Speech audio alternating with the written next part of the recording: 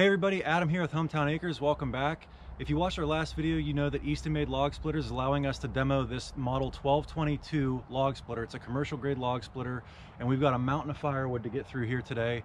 I'll show you that now, and then we'll get splitting, and we'll talk more about the splitter at the end of the video. So in preparation of getting this commercial grade log splitter here, I went through and bucked up a ton of firewood. I think we should definitely not have a problem with running out. The only question is, how quick are we going to get through it?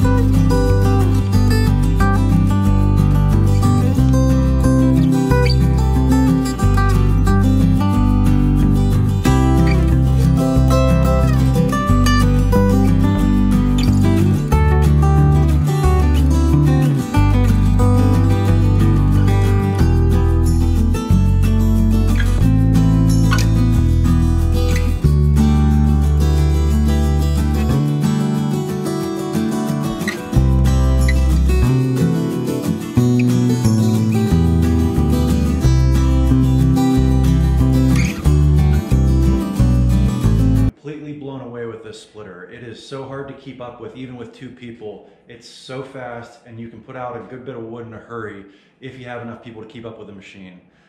Secondly, I wanted to discuss who this splitter might be for.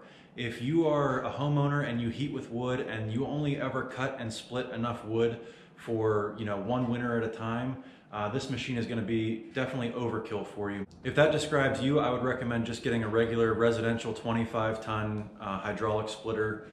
But if you're somebody like me, who you kind of have an entrepreneurial spirit about you, ever since I was little, I cut neighbors' lawns, I walk dogs, I dog sat for people. I've always liked having a cash business on the side, and now that I have this property, firewood is my main side cash business, and this thing is going to help me increase that tremendously.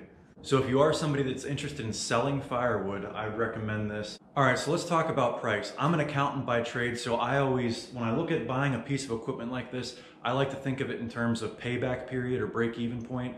How quickly will this machine pay for itself, and then will I start making money on it? So this machine, as it sits, is $9,500, and it's an extra $500 for the 4-way wedge.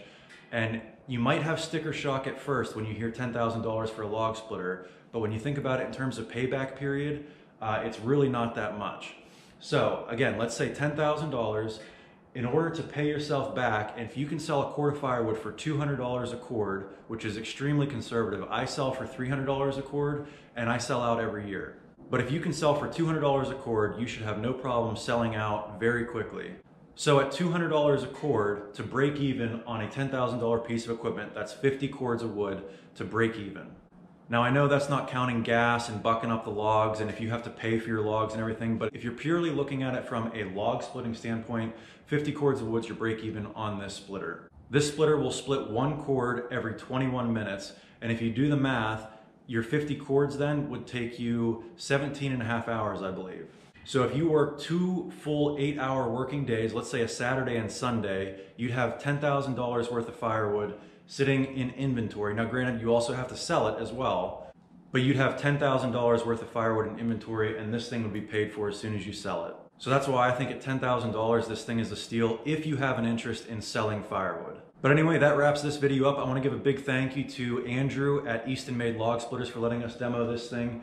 We're going to have it here for a little bit longer, so there's going to be more firewood videos coming with this splitter. I hope you enjoyed this one. Please click that like button, subscribe, and check out some of our other videos. Thanks.